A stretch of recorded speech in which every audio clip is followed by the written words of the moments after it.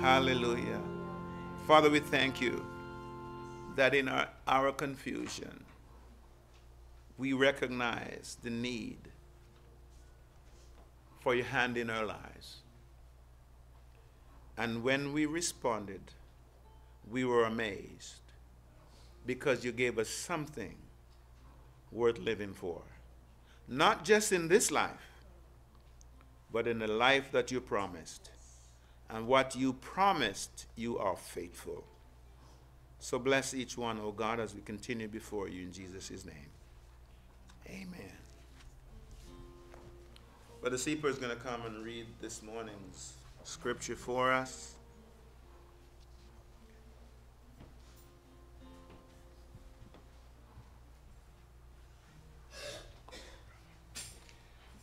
Good morning, church. My reading this morning will be from Joshua 2. Rahab hides the spies. And Joshua, the son of Nun, sent 2 men secretly from Shittim as spies, saying, "Go view the land, especially Jericho." And they went and came into the house of a prostitute whose name was Rahab, and lodged there. And it was told to the king of Jericho, "Behold, men of Israel have come here tonight to search out the land." Then the king of Jericho sent to Rahab, saying, "Bring out the men who have come to you, who entered your house, for they have come to search out the land." But the woman had taken the 2 men and hidden them. And she said, "True, the men came to me, but I did not know where they came from. And when the gate was about to be closed at dark, the men went out. I do not know where the men went. Pursue them quickly, for you will overtake them." But she had brought them up to the roof and hid them with the stalks of flax that she laid in order on the roof. So the men pursued after them on the way to the Jordan as far as the fords. And the gate was shut as soon as the pursuers had gone out. Before the men lay down, she came up to them on the roof and said to the men, "I know that the Lord has given you the land, and that the fear of you has fallen upon us, and that all the inhabitants of the land melt away before you. For we have heard how the Lord dried up the water of the Red Sea before you when you came out of Egypt, and what you did to the 2 kings of the Amorites who were beyond the Jordan, to Sihon and Og, whom you devoted to destruction.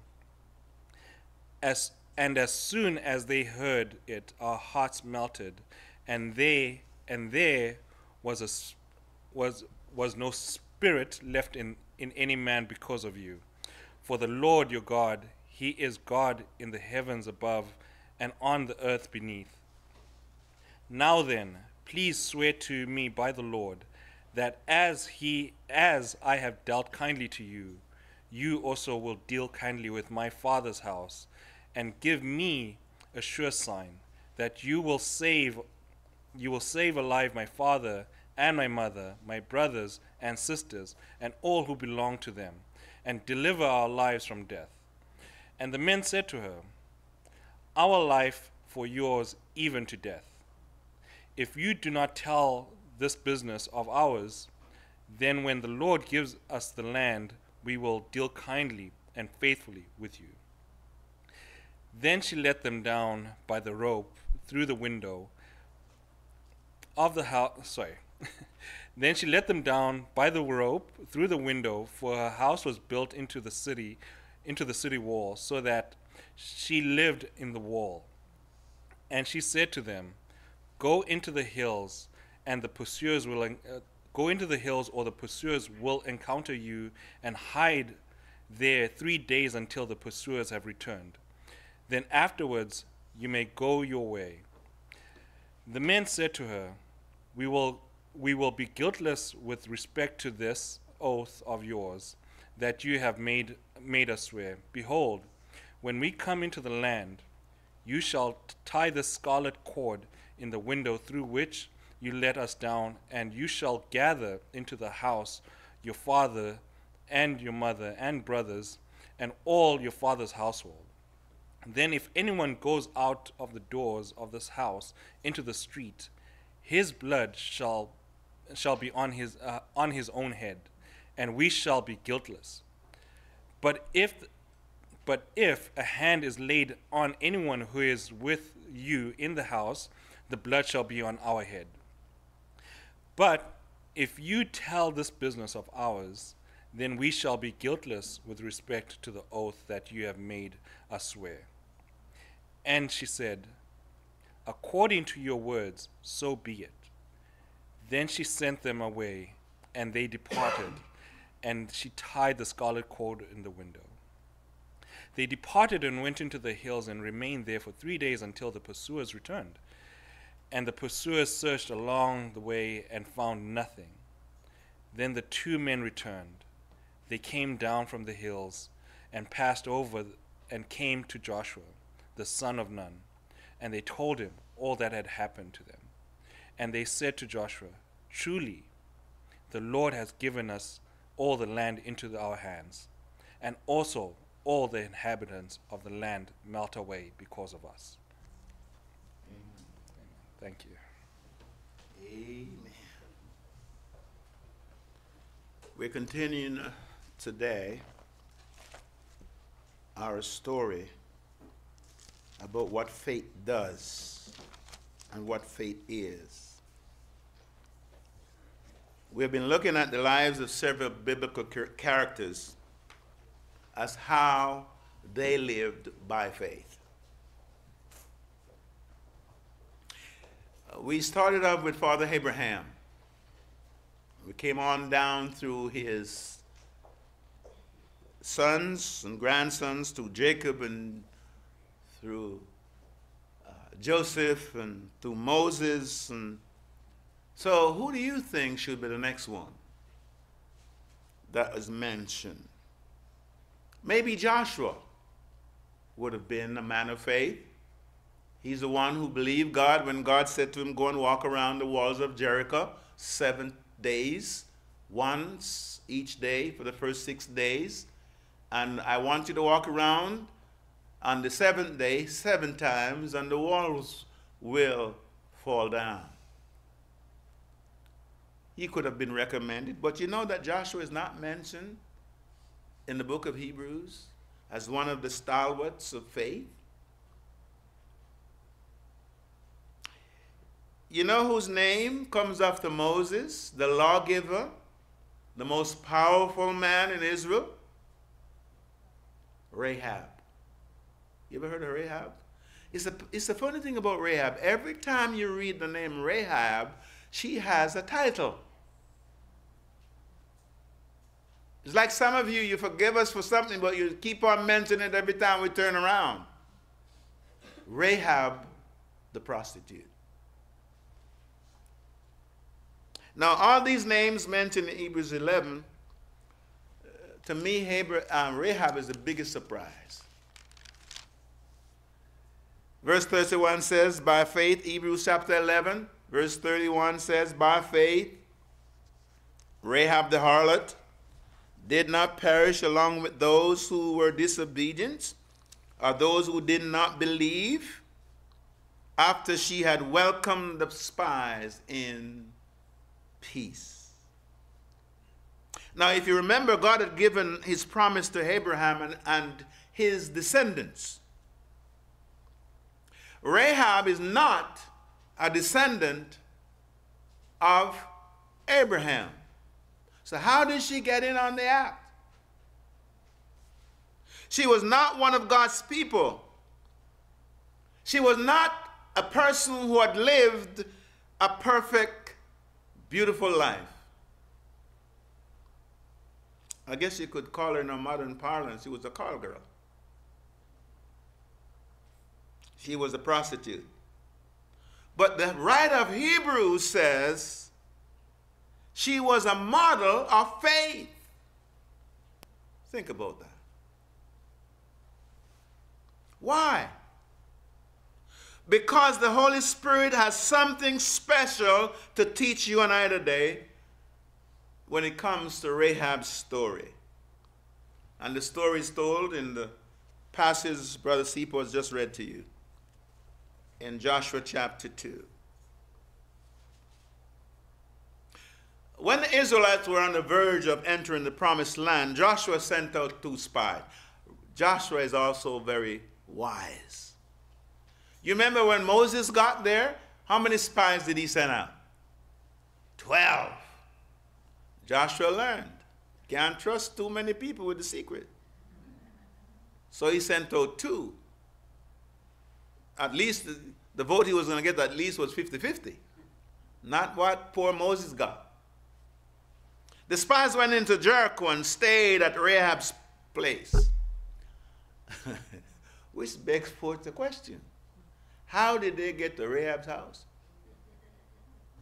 Of all the people in Jericho, what were they doing in Rahab's the harlot's house? Well, you know how it works. You've seen them on the street. I have a feeling they were propositioned by Rahab. Hey, you young fellas, what's up? Come on over. And they said, we know what you got to offer us, but we got a bigger offer. We come to tell you a story. You can imagine. He said, you proposition us, we're going to proposition you. And they told her the story. Apparently the spies did not do a very good job of concealing their identity. Because pretty soon, the king of Jericho got word that the spies were here. Not even just the spy, but the Israelite spies. And seeing that the Israelites were encamped just across the river from them, the king put 2 and 2 together. And he realized the purpose of their visit. So the king sent a delegation to Rahab's house and ordering her to hand over the men.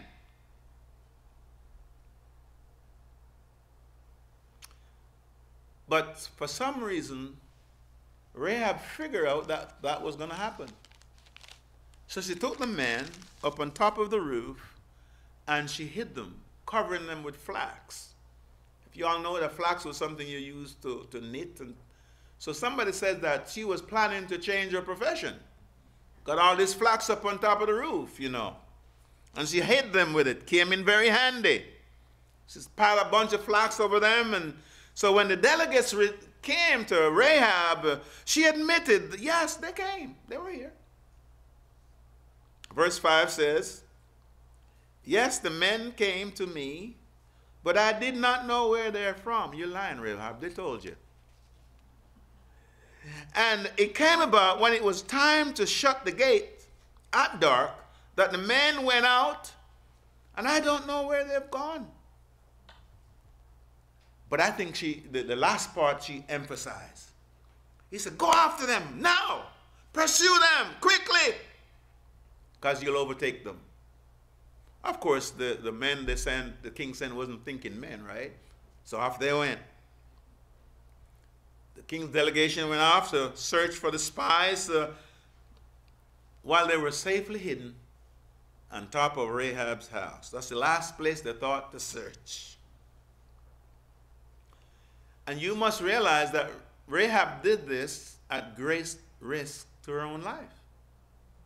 If she was found out that she had told a lie, she would have been dead. Right? Because this would have been going against the welfare of your people. It was denial. Verse 7, Joshua chapter 2, tells us that after the king's men left the city, went on the lockdown. No one could enter, no one could leave. But the spies were trapped. They were on top of Rahab's house. How are they going to get out? Rahab had a plan. You see, Rahab's house was built in the city wall. Verse 15 tells us. So the front of her house was on the city streets, and the back of her house was where? Out in Never Never Land. Open country. So when it got really dark, Rahab got a rope. The Bible said it's a scarlet rope. It's interesting to notice that it was a scarlet rope. Don't forget that. The scarlet thread runs all through the Bible. It was telling them there's a hope coming. The perfect man was going to come to shed his blood for you and I.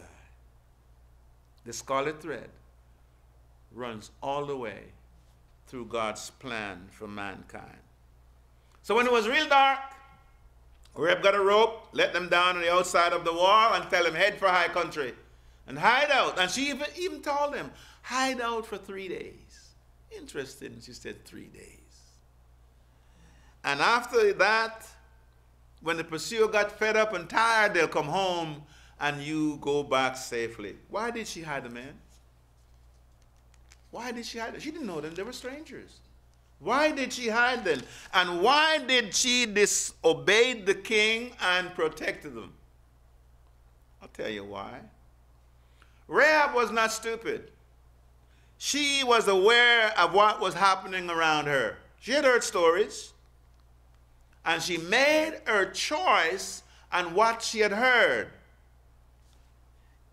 Hebrews chapter 11:31 says she did it by faith. Interestingly, the last person who you'd have thought would have had faith was a prostitute. But the Bible said the reason why she did it was by faith. And you remember what we said, faith is the evidence of things not seen, the conviction of things hoped for. She wanted a better life. And she knew she wasn't going to get it in Jericho. Notice how simple Rahab's faith was. Verse 31 says, by faith, Rahab did not perish along with those who did not believe.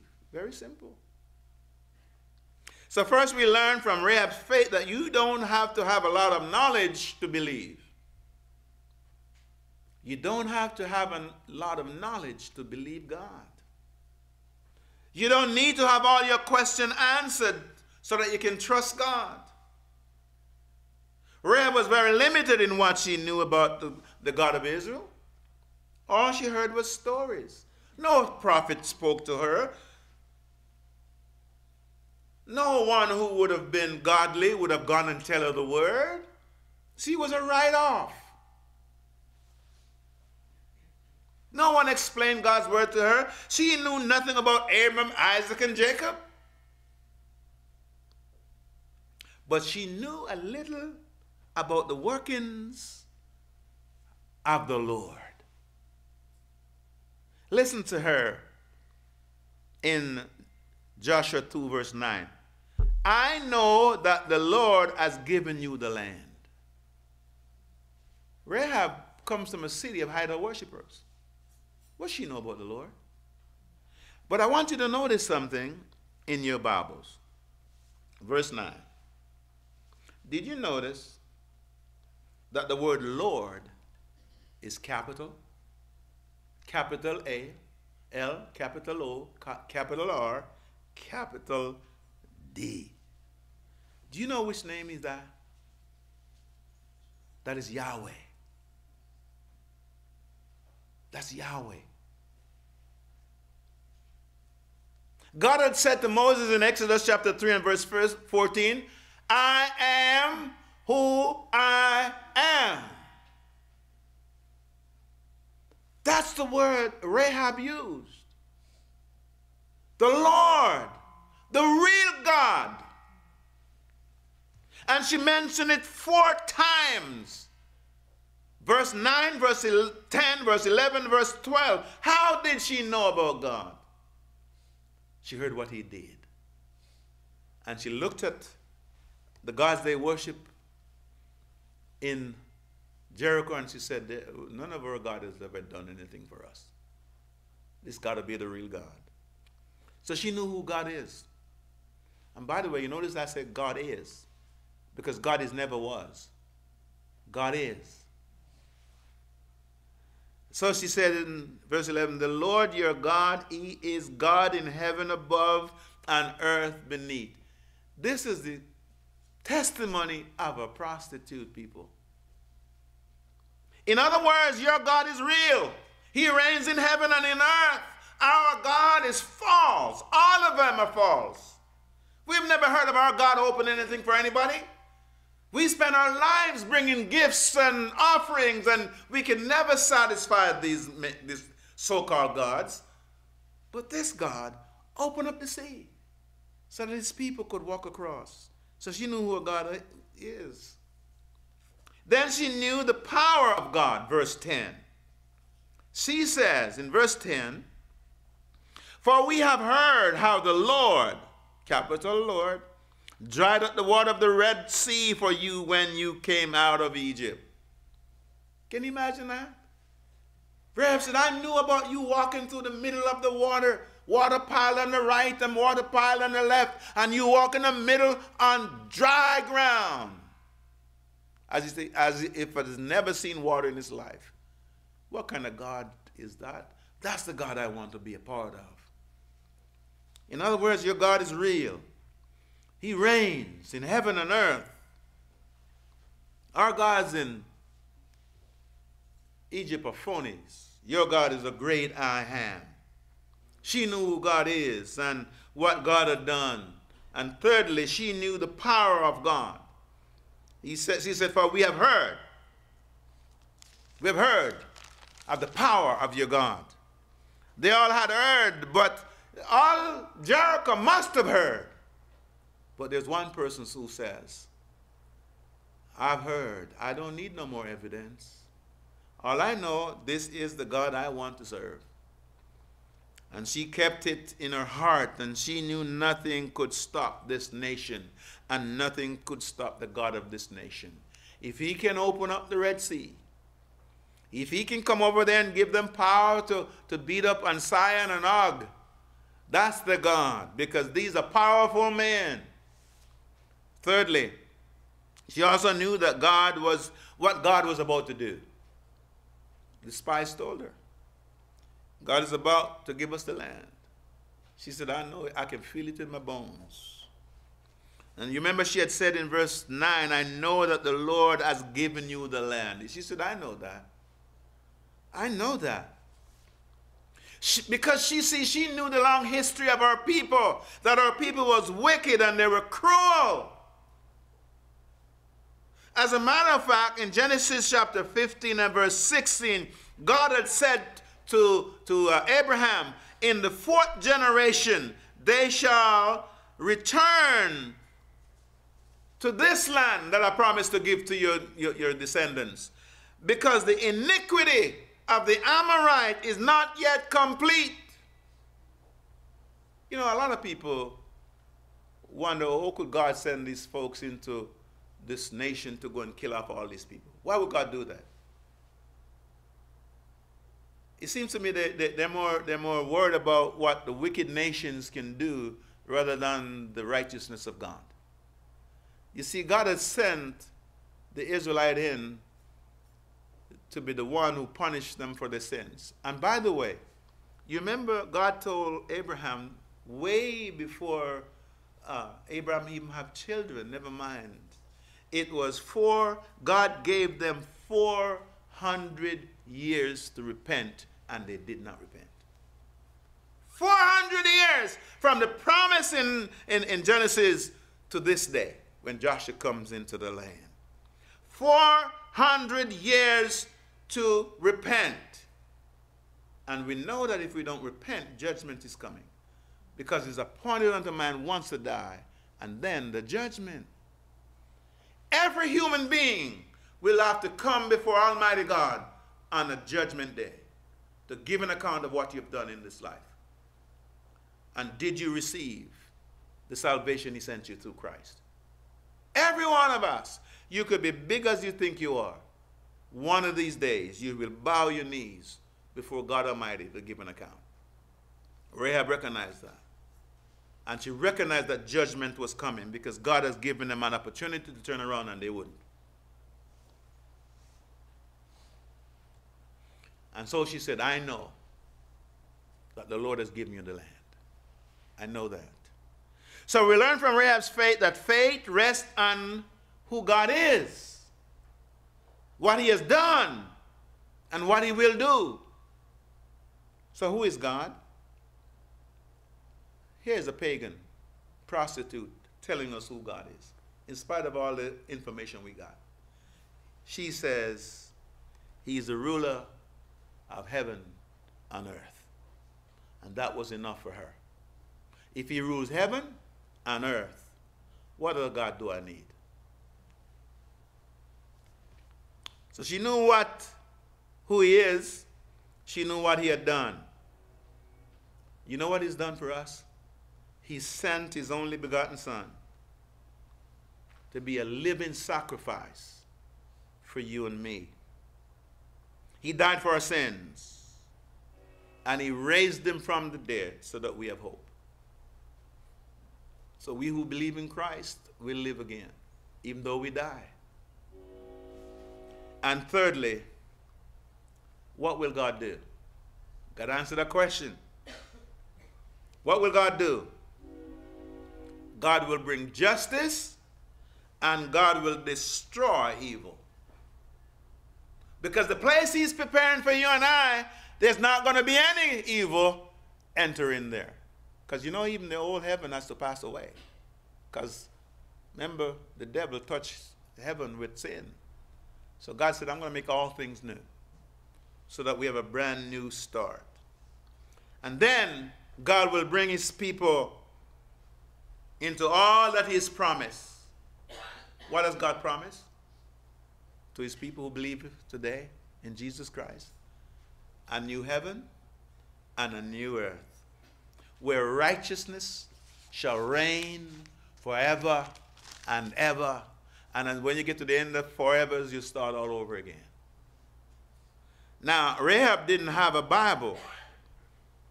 Rahab didn't have a pastor or Christian friends, but she knew that this great God is in heaven. And he's coming again to judge the world. And she knew that because God is righteous, he has to bring judgment on a sinful people. But he would reward, and he will reward, the faithful ones. So you don't have to know everything about the Bible before you can believe. You don't have to have all the questions that you are asking. And sometimes some of you are asking too many questions anyway. And the question you're asking, you're just trying to defer. You're just trying to not to be confronted with the fact that you're a sinner who needs a God Savior. So God reigns in heaven and he rules over all the earth.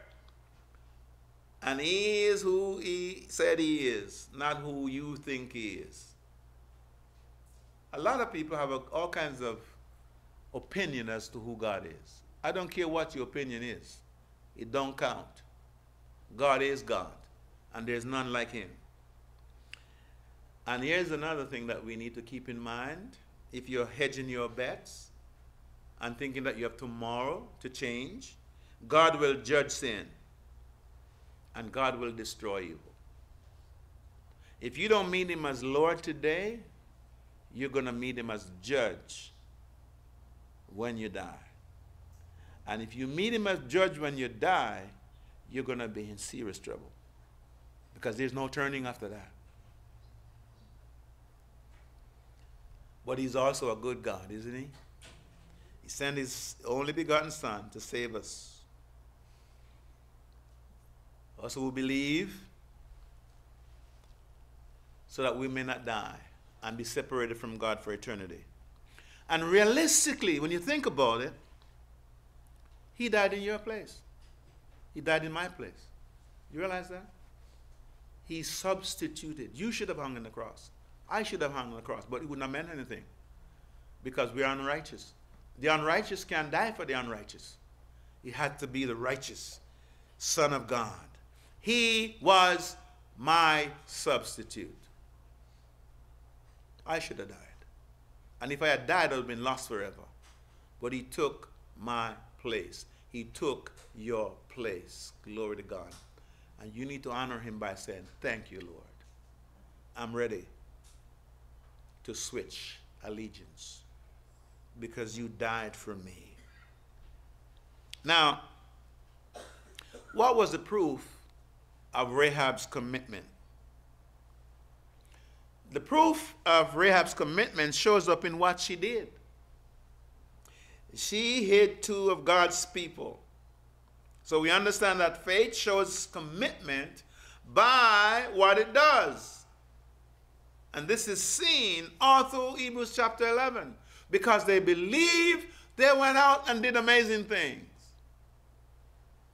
Because faith doesn't stand still. James talked about that in James when he said, show me your faith, I'll show you my works. But you can't have works without your faith. They go hand in hand. You believe in Christ, you'll go out and you'll do good stuff. The stuff that you're doing without Christ is you're just doing it to feel good and to let people pat you on the back. But it's harder when you can love those, the unlovely, and forgive those who have sinned against you and do good to them who despitefully use you. That's grace. That's salvation. Faith shows itself up by what it does. So Rahab did not perish. Why? Because she believed God. And she knew that God was the God of justice. And she knew that judgment was coming. And she knew she didn't want to be there to be judged when it come, because she knew it would have been total annihilation. Besides, she literally gambled her life, didn't she? To hide these spies. If they'd been found in her house, they would have demolished her house and killed everybody that was in her house. But she believed God, see? She knew that God would protect her. And now, because of the time in which we live, people tend to think that faith is a private matter. It's between me and God. Have you heard people say that? It's between me and God. As if you really count. But here in Hebrews chapter 11, it tells us that faith shows itself in the commitment we make to God's people. And who is God's people these days? The church. You got to be committed to your church. You know, they have all kinds of things to say about the church. You ever heard that? Even Christians now are bad-mouthing the church. When you do that, maybe in my opinion, you're not Christian. This is the church that Jesus Christ died for, that God loves. This is God's people. Be careful what you say about God's people. You think there were not bad people in Israel? You know how many of them died in the wilderness? But God loved them. It's his people. And you can't mess with God's people. Rahab made a lifelong commitment to God's people, and after the destruction of Jericho, she was the only survivor. She and her family. We read in Joshua chapter 6 and verse 25, I think, that Rahab and her family were saved when Israel came. So she has lived in the midst of Israel to this day. The latter part of verse 25 of Joshua chapter 6 says, Rahab has lived in the midst of Israel to this day. That's the day when this was written. For she hid the messengers whom Joshua sent to spy out Jericho. The spies honored their word to her when she let them promise to save her and her father's household. Notice in Joshua chapter 2 and verse 12 what she says. She wants them to swear. So she said, now therefore, please, swear to me by Yahweh. I don't want to hear you go, give me a sign, I swear by my heart. No. She said, I don't want to. I want you to swear by Yahweh, because I know when you swear by Yahweh, it shall be done. And you can't back out. To swear to me by Yahweh, since I have dealt kindly with you, that you will also deal kindly with me and my father's household. And they said, yes, our God is Lord. She made them promise in the name of the Lord, capital L-O-R-D. She knew that if they promised in the name of the Lord, they would never break their promise. So she made a pact. Verse 18 said, when we come into the land, tie this cord of scarlet in the window through which you let us down, and gather to yourself into the house your father and your mother and your brothers and your sisters. Make sure they're in the house. She gathered all her family into her house, and she tied the red scarlet in the window. She had let them down out in the backyard there. But I wonder something. I wonder how her family felt when Rahab showed at their door and tell her, you better come to my house. You better come to my house, and things are happening. Just trust me. I'm sure they didn't like what she was doing. How would you feel if Rahab was your daughter and come to your house telling you about Jesus? Huh? Probably you said, she's after something. She's after something. She wants us to come over to her house? That girl? But they believed, see. They trusted her for some reason. And I think the reason why they trusted her is because she told them about this God that she has discovered. She was a witness. She told them about how God is going to judge sin. They knew the city of Jericho, what it was like. They had heard about what God had done as well. She said, do you remember how we heard about this God who opened this river? Yeah. Remember how he captured Sihon and Og over there? Yeah, we heard all about that. Well, guess what? Those same people is across the river. If you go on the housetop and take a good peek over River Jordan, you'll see their tents. They're coming. So you better come to my house if you want to live. Rahab lived a deeply immoral life. She did many bad things. She was one of the original bad girls. Apart from being a prostitute, we know that she lied a little bit too. Well, that shouldn't surprise you. She lied when the king sent to demand those men. Who knows what else she did, but you know what? She had belief in her heart. The spark of the wisdom of God energized her, and she began to think. And we know that the Bible didn't encourage lying. As a matter of fact, the Bible tells us to speak truth. But she was a beginner. But the Bible looked past her sins and saw her faith. Isn't it interesting? That, beloved, is the grace of God. Some of us were there. We said, oh, we couldn't have been bad like Rahab. That's okay. You can say whatever you want. You're a sinner, just like she was. It's just that she sinned in a different category. But she heard and she believed. So what can I say to you this morning? Draw near to God in faith and repentance. And by the way, I know some of you think that you're holy. And you know, it's almost like I never sinned. My little sin is very little. Well, it's spelled the same way.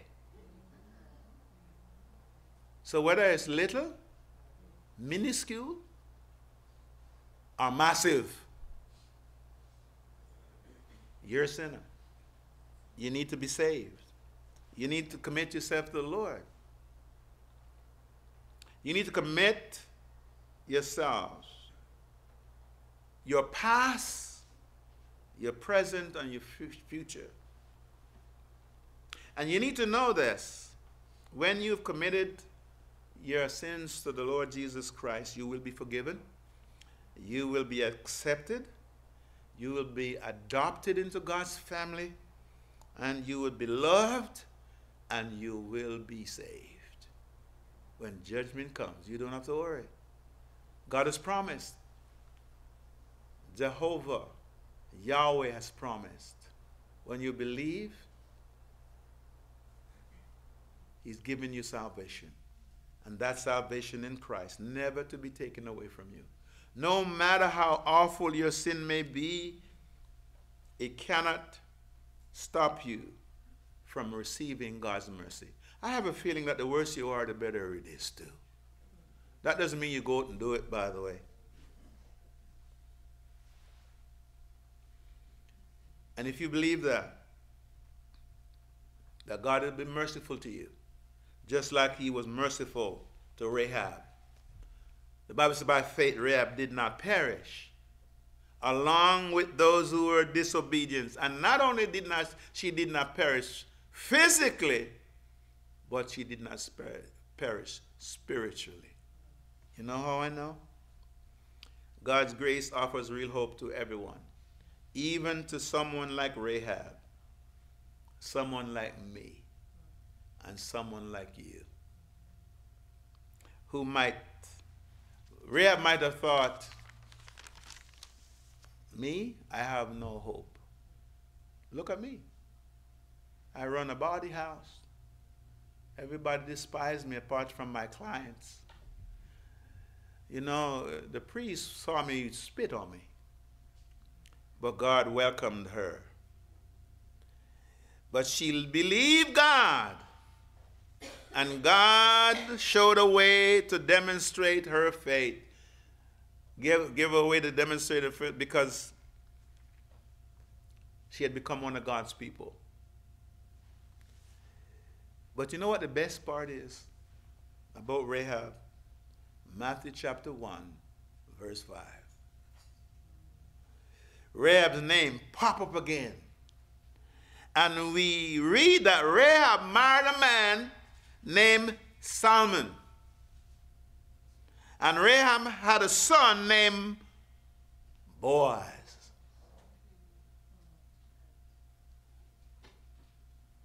Enough said. The kinsman redeemer, who became the father of Obed. Obed became the father of Jesse. Jesse became the father of David. And David's son, Jesus Christ. See the line through which the Messiah came? Can you imagine Rahab being the great grandmother of none other than our Savior, the Lord Jesus Christ? Isn't God amazing? Isn't God amazing? If we had written that story, we would not have put the part, we'd have said Rahab, the lady who lived on the wall. God said, no. Rahab was a harlot. What is he saying? For some of us who think we're nothing and who are the least of the brothers and the sisters, God says, I love you. Come unto me, all you who have labored and think you're nothing, and I will make you someone. And not only that, I have a robe for you. One of these days, I'm going to clothe you in the righteousness of Christ. Because God says to you, you know, right now, when I look at you, you know who I see? I see my son in you. I see you clothed in his righteousness. And we will say, Lord, we don't deserve it. He said, let me be the one who make that decision. I'm the one who saw you and sent my holy and righteous son from glory, who came and died for you. Don't you ever tell me you are nothing. Don't you ever tell me that I'm unworthy. Christ didn't die for unworthy people. He died to make you worthy. Yes, we were aliens, separated from God, doing our own thing, but we were lost when Christ came. So Rahab became the great grandmother again of King David, from whose line came the Lion of Judah, Jesus the Christ. Isn't God good? That's what God's grace did for Rahab. And that is what God's grace will do for you. Because he done it for me. And if he could do it for me, he'll do it for anybody. Think of what God's grace can do for you, my beloved. Yeah, you. Think of what it can do for you. And trust him. Trust him. Glory to God. What an amazing God he is. May God wake you up this morning and show you how precious you are to him, so that you may, from wherever you are, if Rahab could make it, so can you. But you got to believe, and you got to put your trust in Jesus Christ, because he says, no one come to the Father but through me. This is your opportunity. Amen. Father, we thank you for your word. We thank you for the way you love. No one can love like you. But Father, give us the ability to try and love our neighbors, love the forsaken, love sinners, so that we can be concerned and we can show the light in their darkened lives. We thank you that you did it for us who have believed, and we know you will continue to do it for anyone who believes in the Lord Jesus Christ.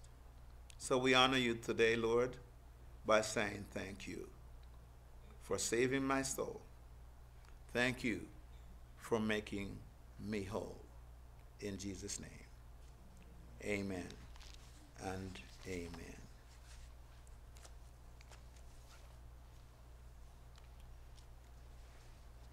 As you can see, we're set up for a communion this morning, and we want to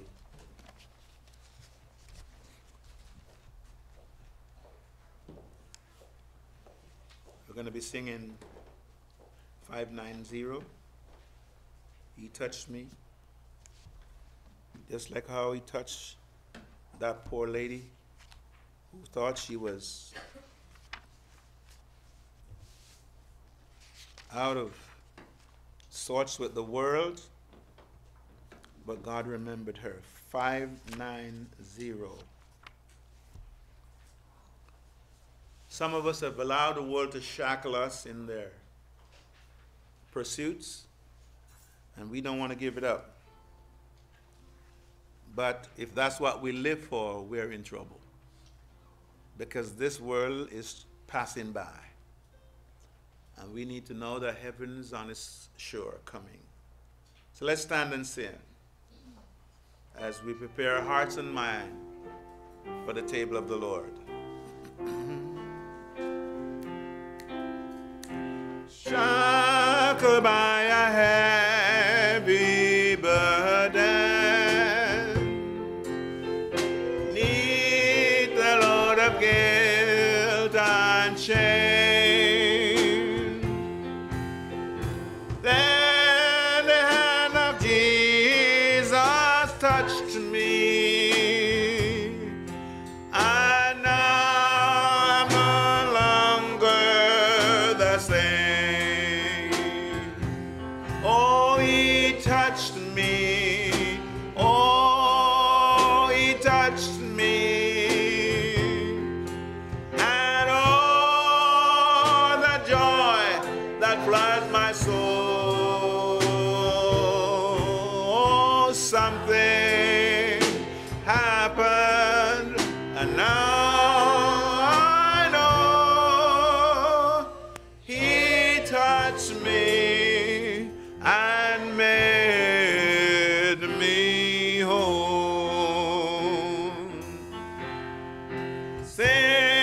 I met this blessed Savior. Since He cleansed and made me whole, I will never cease to praise Him. I'll shout it while eternity rolls. Oh, He touched me, praise God. He touched me, and oh, the joy that fed my soul. Something happened, and now I know He touched me and made me whole. Hallelujah. Thank you. You may be seated. He touched me. Thank you, Lord God. We're gathered today around the communion table. We call it the table of the Lord. And we have specific directions as when we come around the Lord, what it means and what it ought to mean to us. And there's come also a warning as we gather around the communion table. The Apostle Paul said, I received from the Lord that which I delivered to you, that the Lord Jesus Christ, on the same night in which he was betrayed, and when he took bread, and when he had given thanks, he broke it, and he says, I quote, "Take, eat, this is my body, which is broken for you. Do this in remembrance of me." In the same manner, he also took the cup after supper, saying, "This cup is the new covenant in my blood. This do as often as you drink it in remembrance of me." So we're the guests this morning at the Lord's table. He's with us. And so as the ushers come forward to bring the emblems to you, Paul said we need to take a little time to think on these things, to examine ourselves, not to find out if we're worthy, because none of us are. We're sinners saved by the grace of God. But he wants you to remember what God has done for you, how he did, when he touched you and made you whole. So let's just take a moment in time to do that.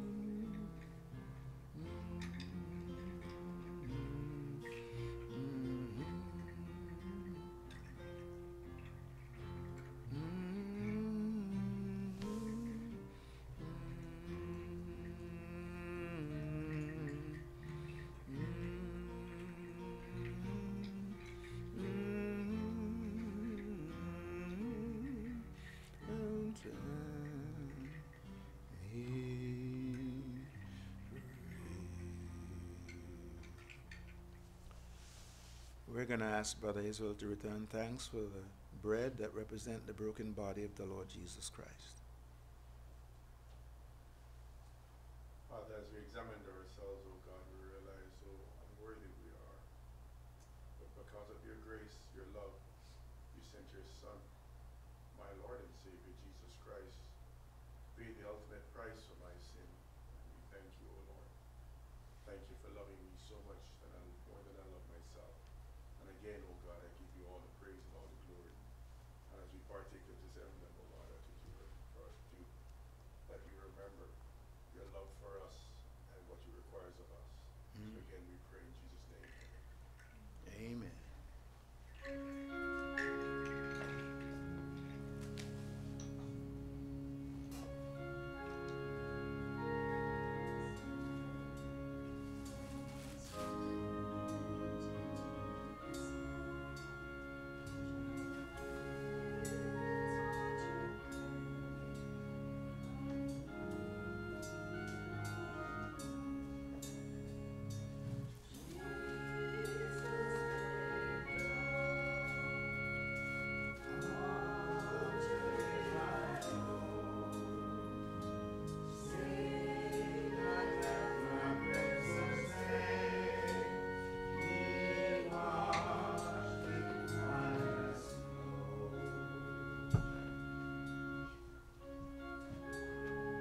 Inward am I, where I rest.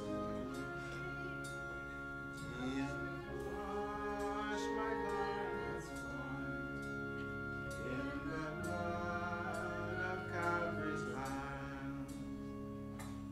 Jesus paid it all to him I owe. Sin has left my crimson stain. He washed it white as snow.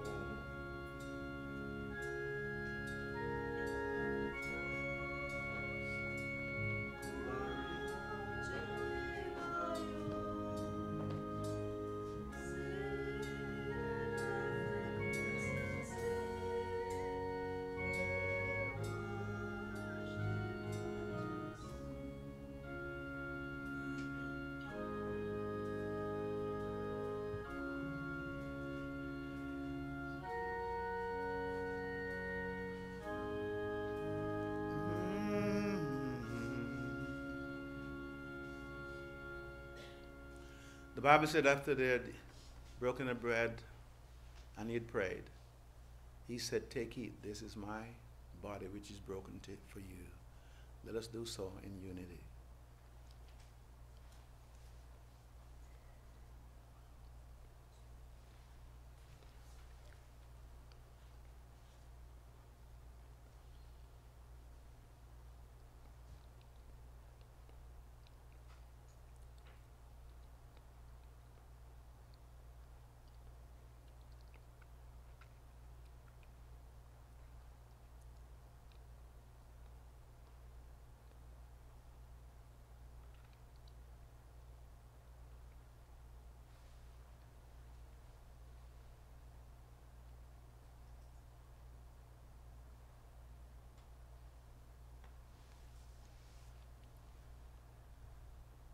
Okay, we're going to ask Brother Sieper to give thanks for the cup that represents the blood of Christ.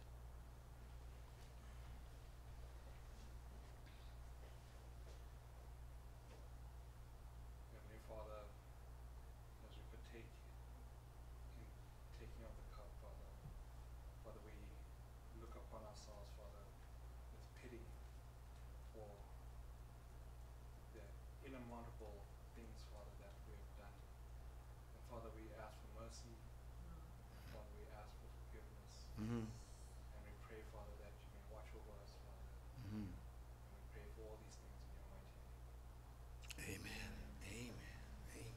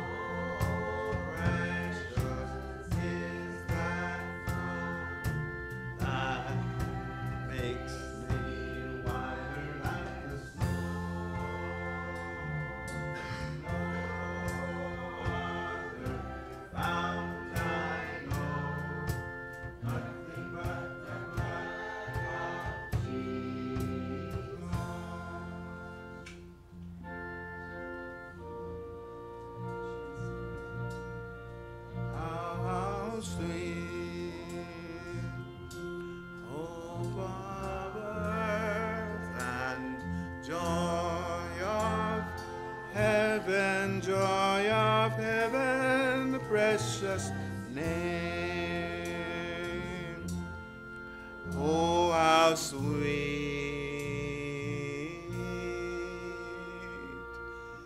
Oh, power and joy of heaven.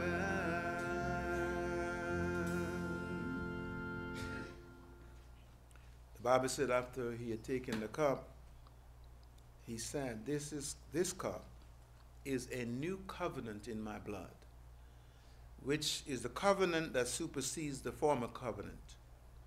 This do as often as you drink it in remembrance of me. Let us drink together in the name of the Father, Son, and the Holy Spirit.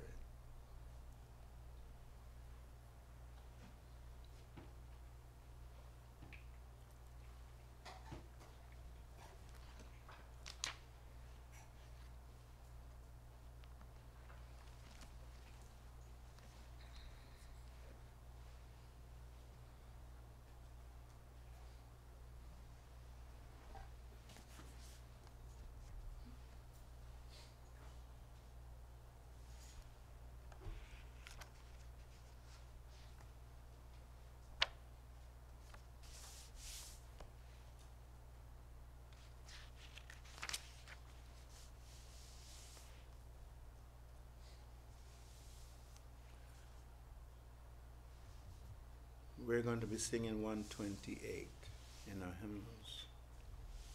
As we have been refreshed and energized by his word and his spirit, we want to sing triumphantly like they did that night in the upper room. Marvelous grace of our loving ones. Let's stand and sing.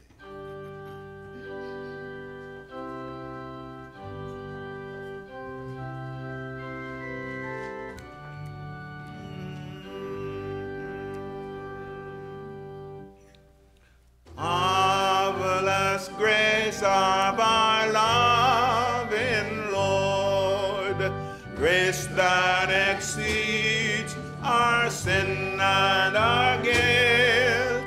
Yonder on Calvary's mount outpoured, there where the blood of the Lamb was spilled.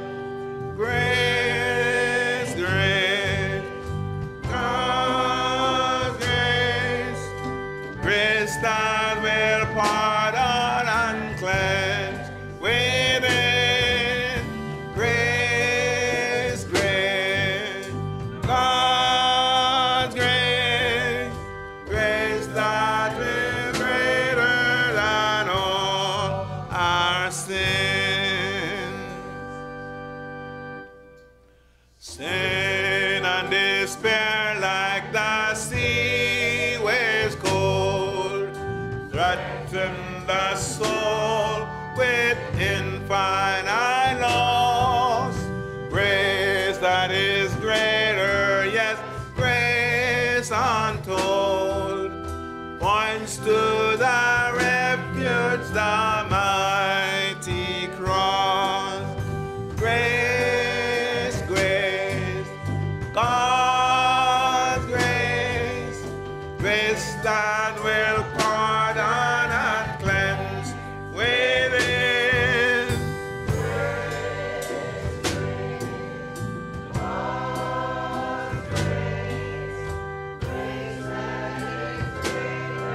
And all our sin. Verse 4 as the last. Marvelous, infinite, matchless grace, freely bestowed on all who believe. You that are longing to see his face, will you this moment his grace receive? Grace, grace, God's grace.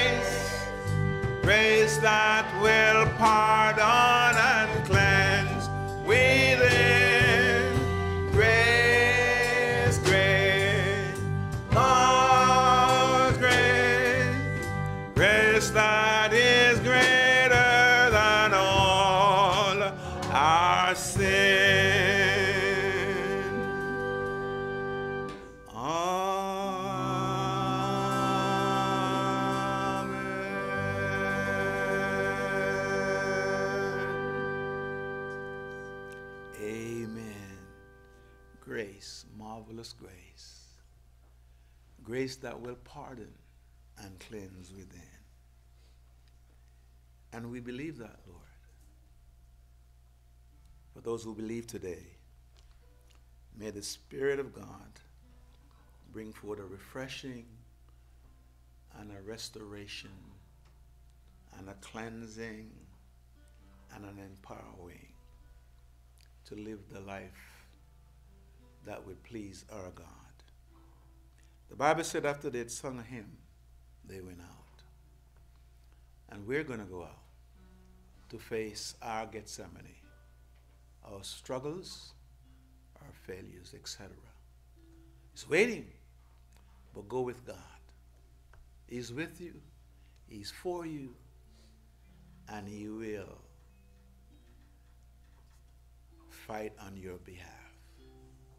Because you're His people, of His pasture, and He's our good shepherd. So may God the Father keep smiling on you. May God the Son keep on interceding for you. And may the God the Holy Spirit continue to abide in you. Through Jesus Christ our Lord. Amen. God bless you.